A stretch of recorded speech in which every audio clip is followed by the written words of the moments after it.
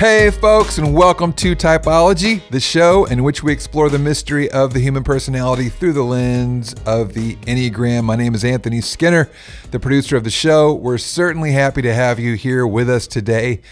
Hey, don't forget to check out that drink, Aura Bora, right? We talked about that with Paul and Maddie Vogie 2 episodes ago. It's so good, y'all. And I don't get paid a dime to say that. I just love the drink. We've got a great guest today, a bit of a newcomer to the Enneagram. She is an Enneagram 3, Jordan Lee Dooley. She is a national bestselling author, speaker, founder, and CEO of Own It Academy, and of course, the host of She, a top-rated podcast for women. Listen, you don't always get this, but she goes midway through this interview, she goes really to the heart of one of her most challenging experiences in life and gets really vulnerable, and we really appreciate that. It's a real treat as a 3 for her to go there. And anyway, she was a delight to have on the show, and we're certainly happy to have you here today as well. Glad you're with us. And that's it for me, Anthony Skinner. Without any further ado, let's get to the host of our show, Ian Cron.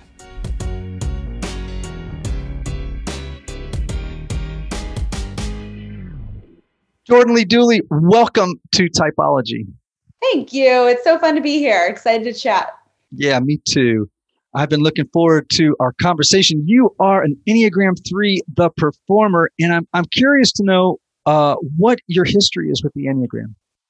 It's minor. I'm a kind of person who, if someone tells me you are this or you are that, it makes me feel like I'm in a box. And so I don't like it. And so I've always been skeptical of anything that feels like a personality test, but I've read a little bit about it and just learned from some friends more. They pretty much just have like coached me through it in conversation. But honestly, I feel like I'm a toddler at this. So I'm excited to get to chat and learn more from you too. Great. And so what book did you read about it? I read The Road Back to You. Oh, you did? Yes. Oh, well, we're already friends. Great. Okay. We're already friends. From one author to another, we're already friends. Fantastic. So tell me, how did you feel when you read the description of the Enneagram 3 in the book? So that's a good question. I think I felt seen, and I also felt weird because it's never fun. I've talked to several different friends about this, and they say women, especially Christian women, sometimes feel a little uncomfortable when something kind of straight up lays out like, hey, you're an achiever and you can be a performer. It doesn't sound very nice. Like, it doesn't sound very warm and fuzzy. And at first I was like, ooh, I should probably feel bad about that. But then after 5 seconds, I was like, nah, it's accurate. Well, I think that in the beginning, because the Enneagram reveals what's best about you is what's worst about you, and that's what's worst about you is also what's best about you. Yes, that's what I felt. I was like, this is crazy. It's like my strength can also be my downfall in the same way. Totally. Yeah. It totally can be. And so what happens is, in the beginning of your journey with the Enneagram, and I get this a lot at workshops, right? People are like, I don't know, this sounds so negative, right? And I'm like, because it reveals sort of the shadow aspect of your personality. And before you can get to the bright stuff, you kind of have to move through the shadow stuff. Right. So, yep. Mm-hmm. Right. So I've had people cry at workshops. Sometimes I laugh and I go, I can make you cry because literally sometimes, it really hits a nerve with people, but it's also revelatory for them. Like they go, now this makes sense. Mm-hmm. Now I understand. Right.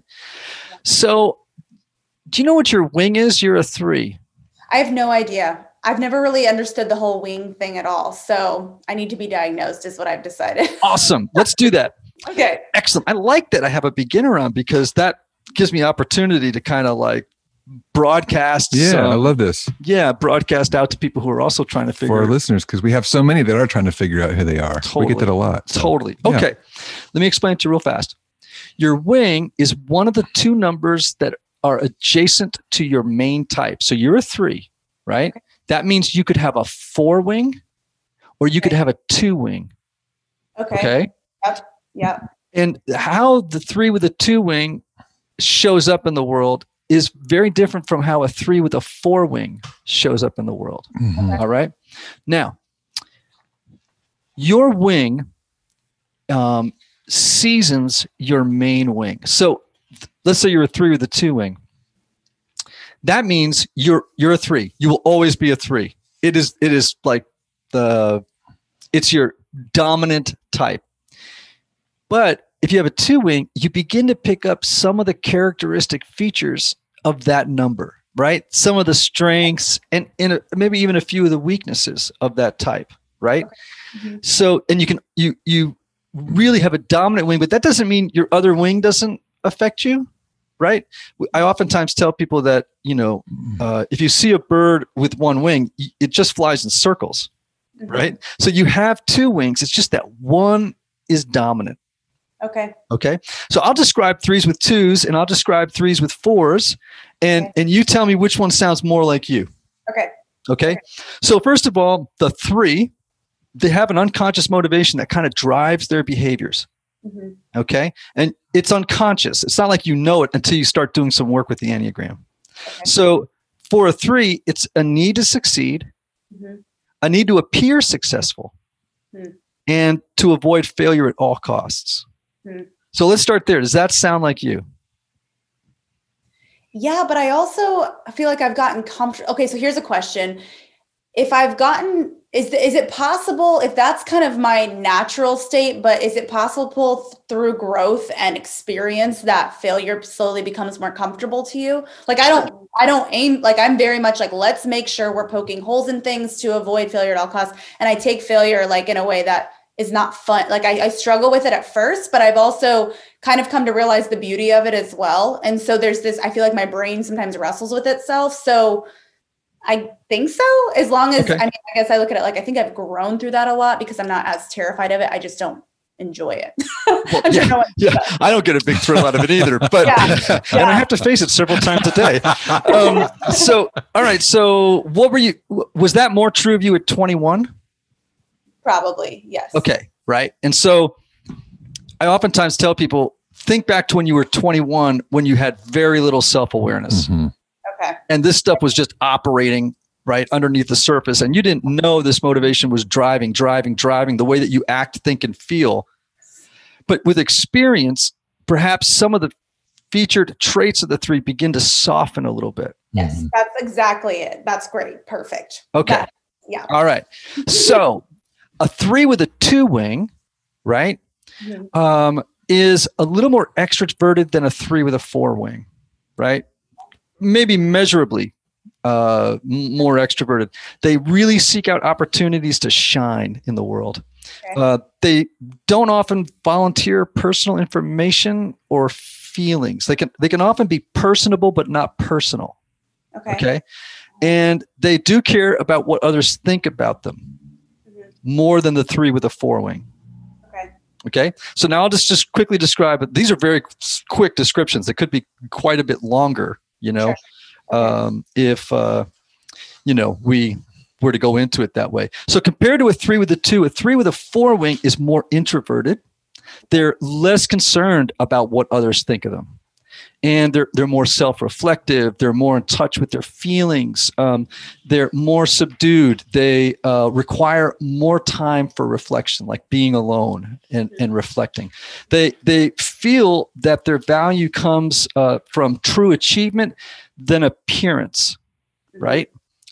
Which is not like a 3 with a 2 wing. And it's a very complicated combination because the 3 has a tendency at times to have this chameleon-like ability to change their presentation, right? Swapping masks in order to win the admiration of the group or of others, right? Okay. So they can be really great at work in a room, right? They can go from talking to this person and actually kind of mirroring what they feel that person wants from them in terms of their identity, their presentation. So the 4, on the other hand, is really concerned with authenticity.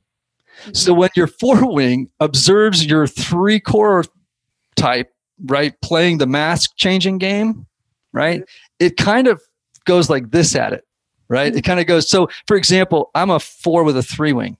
And I oftentimes tell people when I walk off a stage from speaking somewhere, oftentimes my little 3 wing, my 4 core type will look at the 3 and go, oh, you're so full of it. You just weren't all that authentic out there. You did your spoots, you were like up there doing your thing, man.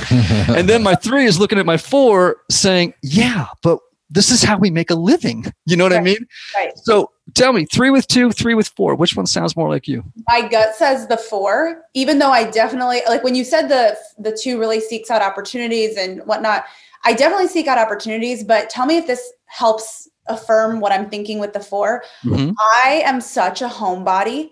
And I hate having appointments. Like I would rather like sit in my office and create things all day that I can put out into the world that will make me successful rather than feeling like I speak quite a bit as well. And I like it, but it's not my favorite thing that I do. I like to go into my hole and be creative and then like emerge and then make dinner and like be home. And so I prefer, I get re-energized by being alone. Even at Thanksgiving dinner after 4 hours of family time, sometimes I just have to go hide out downstairs and come back after 30 minutes because I need to kind of reset. So that sounds to me a little bit more like the 4, and especially the piece about authenticity.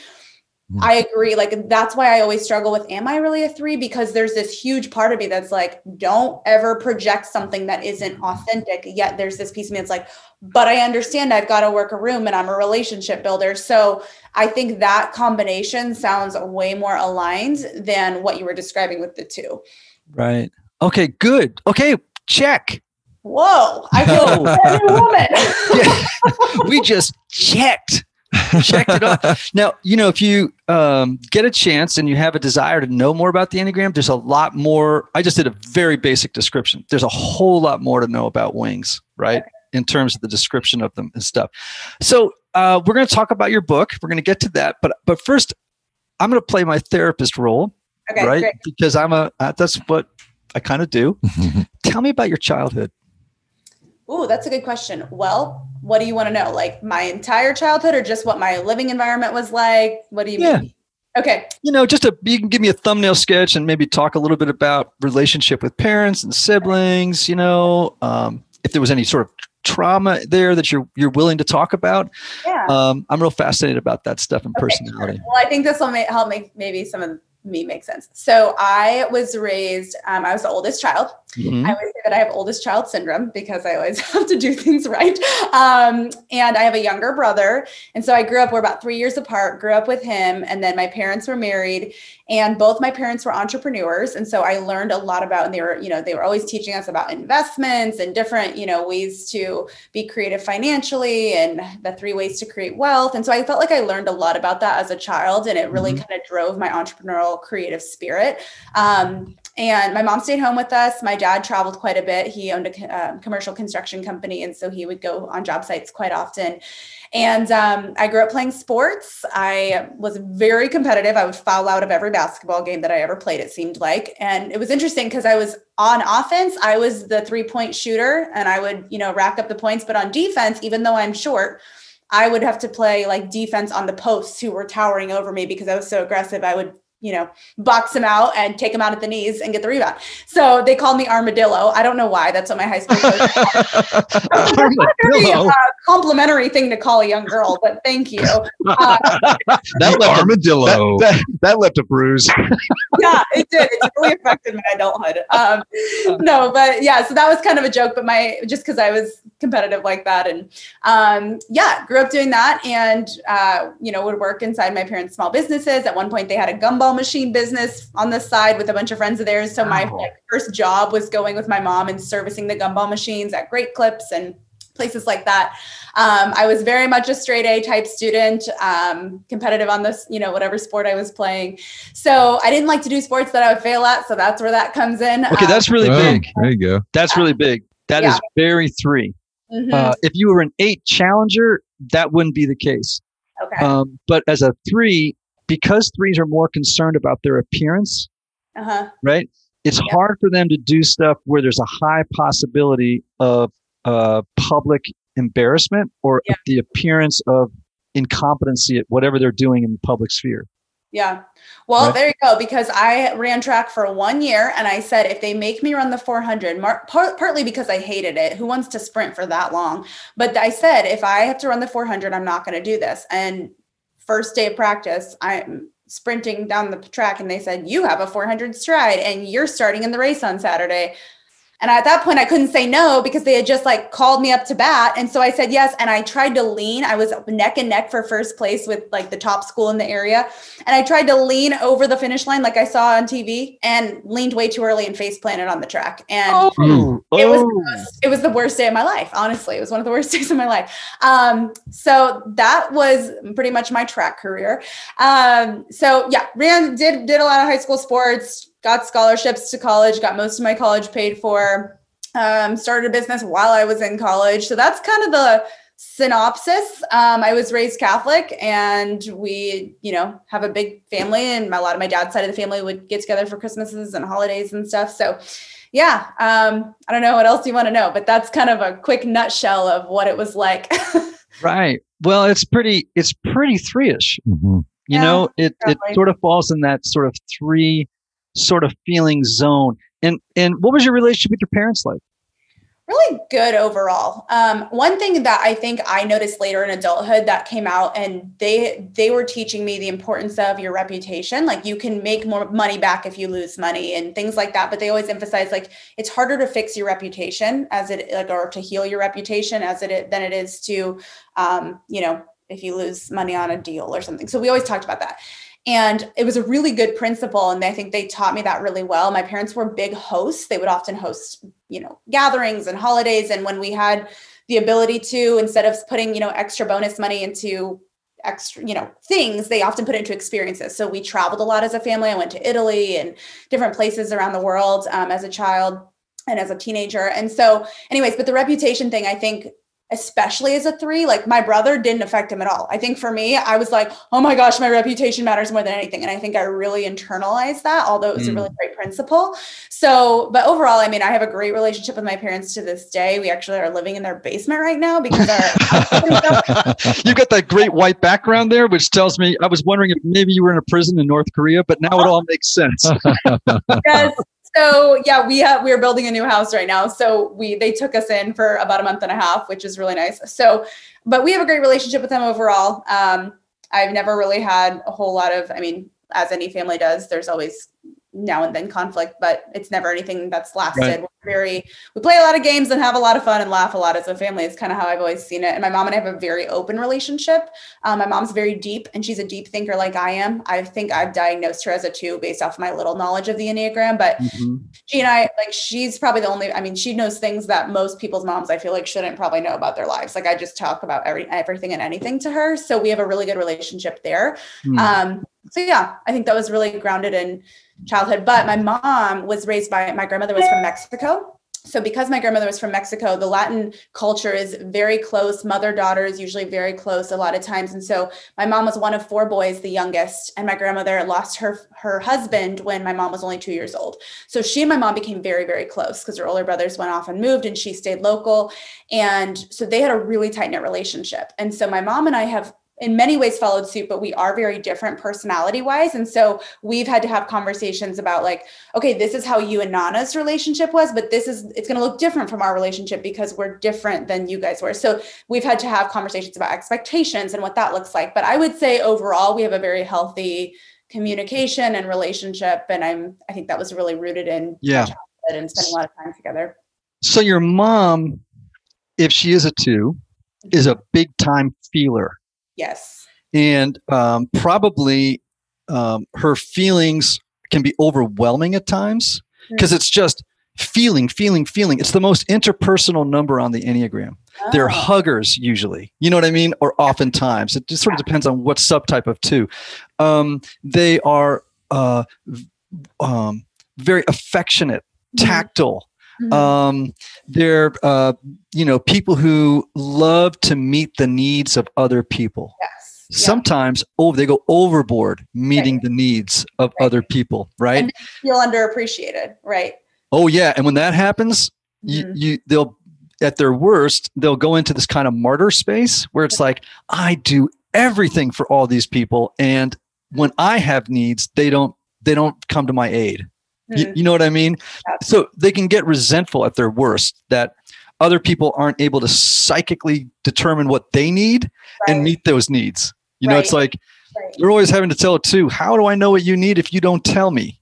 Right. And the two doesn't understand that because they actually can psychically figure out what everyone else needs and take care of them. Or they think to ask. This is something I've noticed not only like with multiple relationships that I'm in that I think are either twos or they've told me they're twos, where they think to ask because that's like they identify, they need to be asked what they need, or I can identify what they need. So then I think what can happen is they say, well, why don't you ask me what I need? And it's like, well, my brain doesn't automatically go to that. It's not that I don't care. It's just not my first thought. Right. Whereas that personality type is often when asking, what do you need? How can I help? What can I do?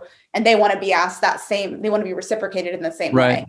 Well, and for some threes, when people have needs around them, they get impatient because they're like, I have stuff to do. Like I'm really, look at you, you're laughing. I'm really busy and I'd prefer it if you left your personal life at home. You know what I mean? It's like, because your needs and all these feelings you're having are slowing me down. And I have a list of to-dos that have to get done today.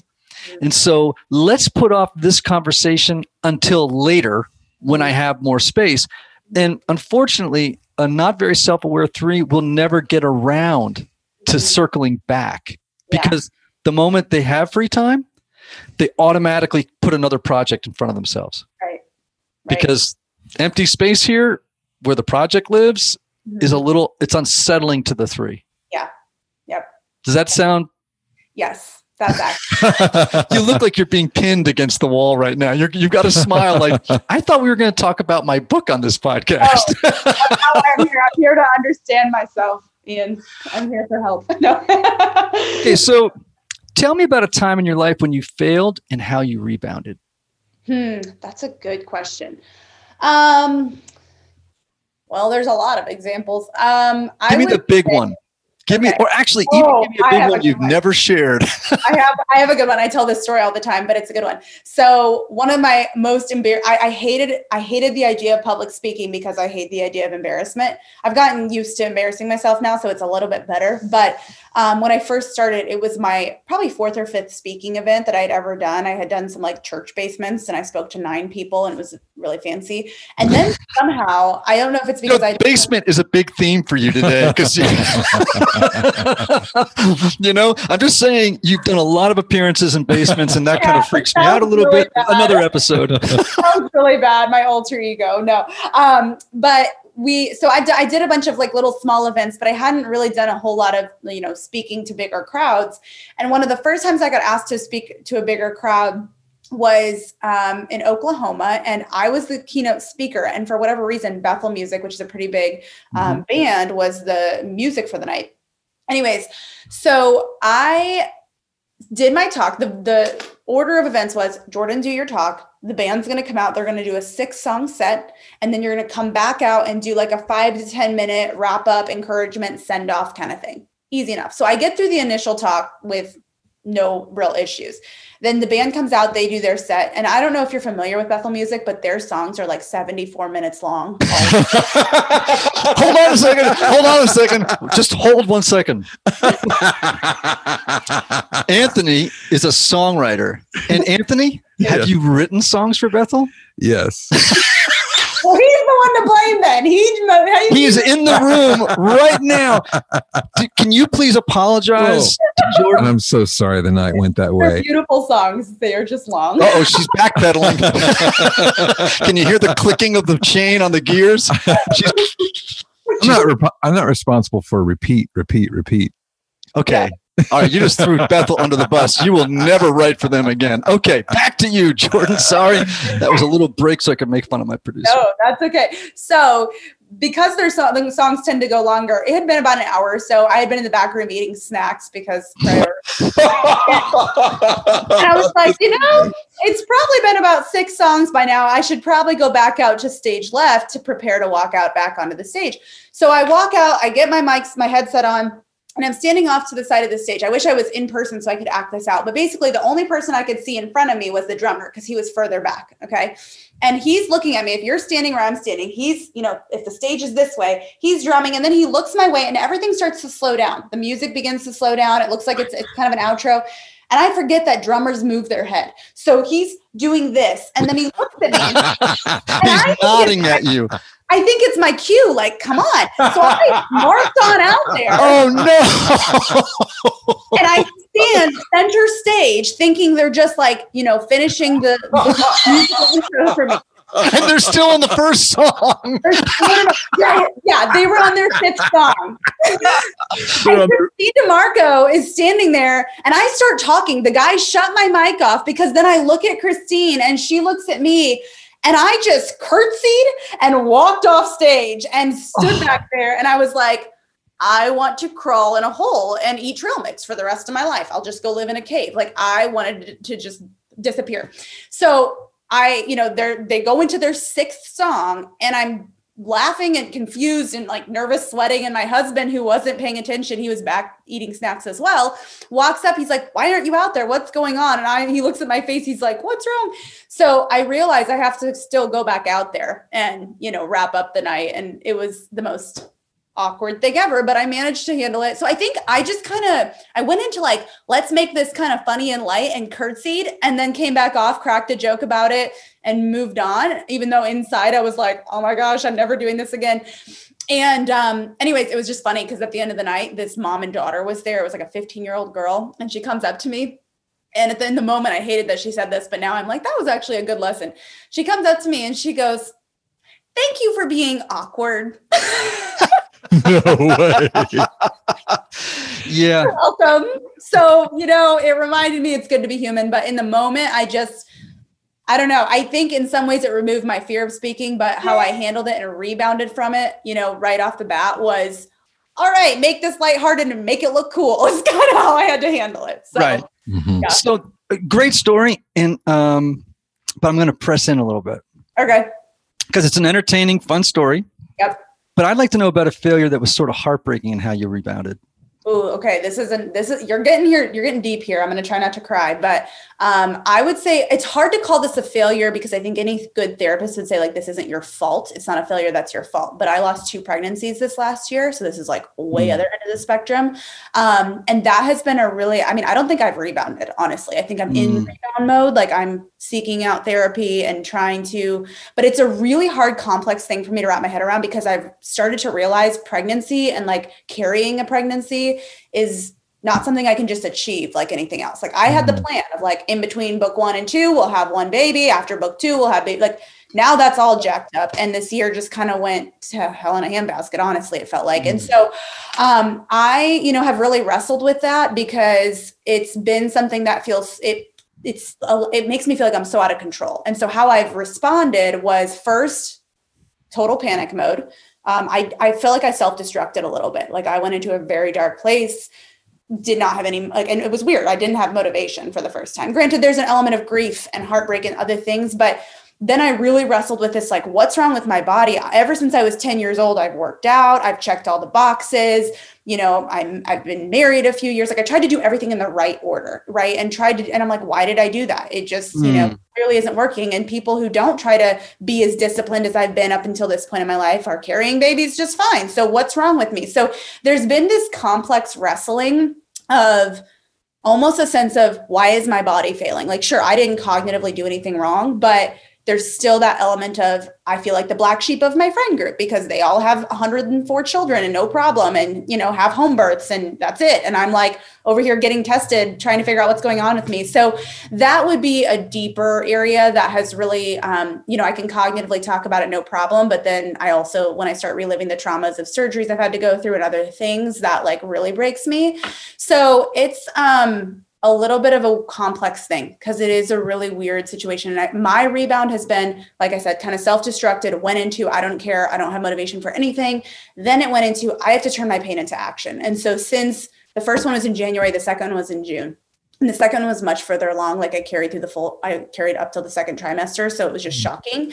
And a much more it was a much longer recovery and whatnot. So I was like, I'm never going through that again. That was awful. And I think obviously I can't control that, but I wanted to take time. I thought, okay, I'm going to take this pain and turn it into action. So I started all this testing. I swapped out all my products. I changed my diet and all those things I found out like were good to do. I needed to do because I did have some things in like inflammation in my body and whatnot. But I kind of went into total action mode. And even my husband's like, I'm really proud of the efforts you're making, but I also feel like you're kind of under the illusion of control. Like if you just do these things, like that's why you were so upset when this didn't work out the first 2 times, because you're like, what the heck? I just did all these things and I've taken care of my body as well as I knew how up until this point.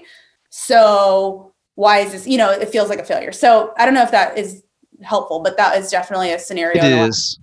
And let me just begin by saying I'm really, really sorry. I think that, miscarriages are maybe the most underrated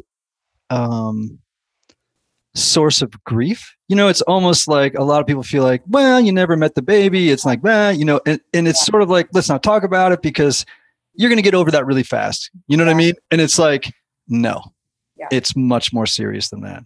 I used to think that until this year. I used to think like, well, it wasn't meant to be, or it wasn't really like a baby there, but the first one was, I kind of describe it like this to people who are not used to this or never gone through it, or who are where I was a year ago when I didn't think that this was really that big of a deal.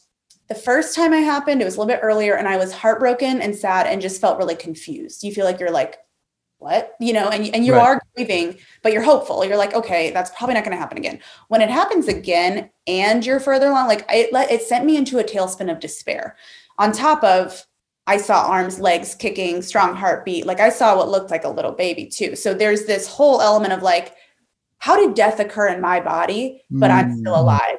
That's a really weird, deep thing that no one really walks you through. Like it's a type of grief where there's physical pain and emotional pain that coincide in unlike some other things. And that doesn't make it harder or easier. It's just helping people understand. I try to walk them through that because it really does seem to strip away your femininity. It makes, there's a lot of complex emotions to it on top of the loss of a child or a child that a future that you anticipated. So there's many elements to it. And I appreciate you validating that because I think it's natural if it's not something you've experienced and you never saw the evidence of that life. It's so easy to go, well, you'll get over that quickly and you can try again. You'll have another chance. I'm like, okay, but this isn't like batting. This isn't like going up to bat and not striking out. This is a human life we're talking about here. Right. This is a family. So I appreciate you saying that. Yeah. And it sounds like, by the way, that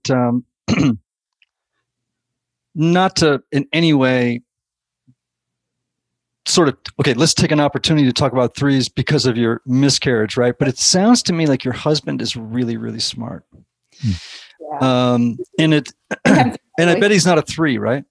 I'm pretty sure he's a 9 with a wing 8 because he's definitely got some challenger in him too. But he's, I think, very much he's the calm in the storm. I'm like, why aren't you crying? Why aren't you freaking out? Why aren't you trying to fix this? He's like, because we don't ultimately have control. I'm like, do something, So we are very, we balance each other that way and we drive each other crazy that way too. Sure. But he had a really good insight, right? Which is, that you're trying to exercise control in a situation where you have none, where you're really powerless. And that would be hard for a 3. And it's interesting what you said that, I turned pain into action, which is something 3s are and 8s, but particularly 3s are the most doing centered type on the Enneagram. It's do, right? I feel first. I don't do first. Your mom feels first. Right. And your instinct is to do first. Right. And that can be a good thing, right? Turning pain into action can be a good thing unless it bypasses the opportunity for growth. Like being able to say, I can't do anything and I hate that. And, and by the way, I have to feel grief, which nobody likes, but would be particularly hard for a 3. Yeah. Right. Because you want to move on. Like your reflexes move on. And it's like, but I can't. Yep. It just hurts too much. Yep. And there's, in a way, that's how the Enneagram can help in real time. Because it's like, once I know myself, I can sort of in a situation like that realize okay, because of my sort of interior architecture, the way I'm responding right now isn't healthy. Does that make sense? It's understandable. Okay. Right. I'm not saying it's not understandable, and I'm not saying it's bad. Right. I'm just saying, my normal default behaviors are not working in my best interest in this situation. You know? And if you know what the default is, it's like all this kind of self-understanding and self-friendship and compassion and self-empathy can really rise to the surface, you know, and support you. So listen to your husband, because he sounds like a really smart guy. He gave you really good advice that probably pissed you off. Oh, it's up and down. You know, it's like I need that, and I acknowledge that I need that. But then there's other times where I'm like, yes, but, and I think this is where I struggle, probably as a 3 and also as a bereaved mom. But I think in scenarios where it's like, whoa, this is so out of my control, and there's an element of pain, and there's an element of fear of the future now because you know, there's this weird in between where I often ask myself the question, okay, what's the line? Because I'm not going to sit here and go, if like I got tests done and I was able to find out 2 or 3 things that I do need to support, and I should be taking action to do things to optimize my next opportunity. Right. And so I look at it like, shouldn't I do the things that are within my control, which I think is healthy. But then I think what can become unhealthy is I begin to grasp for control as a whole. And so it's like, how do you do the things within your control without falling under the illusion that you're in control? Does that make sense? Like taking action on the things we can, and then leaving the result up to, like, it becomes this very complex thing, because it's like, but if I do all the things I can, that in my brain merits, therefore it should work out. Right. So it's like, I don't know how to, even though I cognitively could have this conversation and say, no, that's not necessarily the case. My default is, it kind of subconsciously begins to lean into that. Like, if I just check these boxes, I will have peace of mind knowing I did everything I can. Knowing myself, I will probably feel, if something were to go wrong again, even more let down because I put in so much more effort. So it's like, what's the line? How do you navigate, whether it's this situation or something else? You know, it's how do you, I think that's the constant battle of, especially as a 3, it's like, I want to take action on the things I can control without falling into that camp that's unhealthy of I'm in control, because that's all, you know, obviously we fall into that illusion, but it can get really slippery really fast. And so that's something that I wrestle with often. Yeah, it's muddy territory. That said, one of, you know, every number on the Enneagram, and I've never really gone into this teaching so much, but it's a big piece of the Enneagram, which is all of us forget something as little people, right? Or it's possible we disown it, but usually there's some idea that we forget. And one of the ideas, or the idea that 3s tend to forget, is that everything's gonna get done. They feel like it's up to them to get everything done, right? And it's like, if I don't do it, it's never gonna get done. You know, if I don't have control, if I don't take care of it, if I don't go into action, if I don't do it. And so what they have to develop is trust that it's all going to get done. And it might not get done by me, you know, which is sort of having to let go of control. It's like taking a breath and going, yeah, it's going to get done. The universe is going to take care of this. You know what I mean? And I'll do my part, but I can't do the whole thing, you know? And so that's, I really appreciate you know, sort of sharing that perspective. And all of us struggle with the illusion of control. All of us. I don't care what your type is, right? All of us do. But I think certain types probably wrestle with it more than others. I think 1s wrestle with it more than others. Sure, I think 3s do. I think 8s do. But, you know, in some ways, all of our types are a way of trying to be in control. Such a good point. We try to control people with the suite of behaviors that go with our type. You know what I mean? In fact, we train people to respond to us and interact with us in a certain way based on our type, right? I try to elicit certain things from people using the gifts or maybe the curses of my type.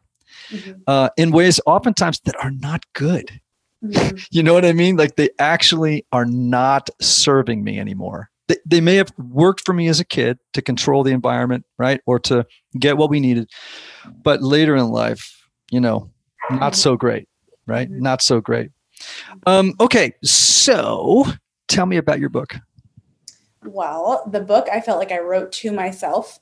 So one thing I've noticed that comes with my personality type, which as we're talking about clearly fits into this 3, is 2 things. One, I have a need to achieve, which can run me into the ground. And also I tend to have a hard time, well, especially up until recently, I feel like I've grown through this a lot, but my natural state is I want to do everything all at the same time. And so I essentially wrote a book speaking into this because as I opened up about it more, even with different personality types, I think in our world, a lot of times it's not that we have a lack of opportunities, it's that we have an endless list of options. And what I began to notice was a lot of people would reach out to me as I spoke on clarity I was getting, or, things that I was working on, or how I was eliminating things to simplify my life, or just different pieces. And this has become an even deeper adventure through loss and everything else. But as I was talking a lot about this concept of purpose and kind of being multi-passionate, multi-interested, I noticed there's a lot of books on shelves that are motivational and encouraging and write about encouraging, especially young women, like go after your dreams, do the thing, whatever. And I remember I'd read those books and my motivational side and my achiever side would be like, yeah, let's do it. And then my other side of my brain would go, well, which one? Because we have so many different ideas. And I know that there's a lot of people out there who will hear go after your dreams or step into your calling or however you want to say it and feel really discouraged because they're like, I don't even know what that is. I either have no ideas or no clarity, or I have a million different options and ideas, or I'm just feeling pulled in a lot of directions or completely directionless. And so I kind of wrote it from that angle, this idea of one, as somebody, I wrote about my experiences of, kind of the performer and noticing that in myself and having a hard time opening up about hard things. Now I've gotten much more comfortable with that, but my default state is, it's good, put it on, So, and so I talked about this pressure to prove and how a lot of times we want to prove like I'm successful or I've got it together, I'm okay, and I think every personality type, I'm sure, does it different ways. But the idea was overcome the pressure to prove and show up for what you were made to do. And the argument, the whole point that I try to make in Own Your Everyday is we've made purpose and our calling and our dream, like our purpose to be something we have to go find. Like when we say I need to find my purpose, we go out there, we're treating it this thing. And I had this realization of maybe it's actually not something I need to find and grab hold of and do. Maybe it's already like hardwired into me. And there's just different pathways in which I can carry it out that will vary per season. So I kind of explore that concept in the book. And the idea is just, we all want to do big, amazing things with our lives, right? We all want our lives to count, but it really starts in showing up for the small everyday things before we can prove anything to anyone. And it was more written as I'm learning this alongside of you because this is my core challenge every day. And so, yeah, it was meant to be like take the pressure off and let's redefine this idea of purpose. So that's what Own Your Everyday is all about. Did you write this book after your miscarriages? No, but I have a follow-up. Wow. I think a good 3 would have. I mean, yeah. It's the reason I asked is, when we have trauma and we have resilience, right? And some people have more resilience than others, right? 3s tend to be very resilient, okay, and adaptive. So I would say when you have one of those moments in life where you hit a wall and you're like a pair of sneakers in the dryer, just bouncing around and you just in a circle, right? Yeah. It can bring a lot of clarity to what matters most in life. This is literally what my second book is about. It's like I started it with the first one and then I want 10%. Yeah. So that's your next book. So yeah, that's kind of the concept we're writing. It's all about redefining success. So this, Own Your Everyday was kind of exploring this idea of how do I figure out my purpose and what I'm supposed to do with my life. And it was kind of from this, it was this permission slip, like, hey, take the pressure off. I've realized you're not going to figure it out overnight. It's kind of the foundational piece of that book. The second book is now being written after this experience. And the way I describe it is really, I felt like I just kept running into disappointment after disappointment, heartbreak after heartbreak, no matter what I did. So it's this idea of like, how do we redefine success when our dreams just keep getting met with disappointment? And that's kind of the concept I'm exploring. And it really is, my last year has been a year of focus. It's a year of clarity. We're not passion hopping anymore. We're getting really, serious about a few things and doing them well. And, for example, something we just did in our life was we sold our house because we lived on 3 acres. We had a lot of yard to maintain. We're trying to build our multiple businesses we run, and we decided, how can we simplify? How can we make our life, this isn't a priority anymore. It sounded like a really fun idea 2 years ago. It's not anymore. It's a stressor. So how do we eliminate stressors? And so we sold our house and we built a simpler, smaller, home that we're about to move into. So, it's been a year of reevaluating priorities, taking some massive action to really live aligned with those priorities and to focus on the few things we want to focus on. So that's really kind of what I explore and unpack in this next book, especially for the achiever type and the high achiever that is, learning to redefine what is success, what ultimately matters most, because hardship can really bring clarity and disappointment can really bring clarity. Yeah. Wow. So the name of your book is Own Your Everyday, Overcome the Pressure to Prove and Show Up for What You Were Made to Do. It's a great title. And I want everybody to go out and buy that book, Own Your Everyday, Overcome the Pressure to Prove and Show Up for What You Were Made to Do by Jordan Lee Dooley. We want to make sure that everybody knows about it, and tell everyone where they can find out more about all the stuff you're doing. Well, you can come follow all of our fun adventures and craziness. I'm on Instagram at Jordan Lee Dooley, as well as everywhere else on social media, the same, Jordan Lee Dooley. Everyone says I have kind of like a Dr. Seuss name because it rhymes. Oh, man. Well, we are so glad you came on. We'll have you on again when you get that next book out in the hopper and it hits the streets. And listen, all the best to you and all the wonderful things you're doing in the world. Thank you. Well, I appreciate it. I feel so understood now. That's the point. That's the point. And listen, Typology listeners, remember the words of the great Oscar Wilde. Be yourself. Everybody else is already taken. Until next time.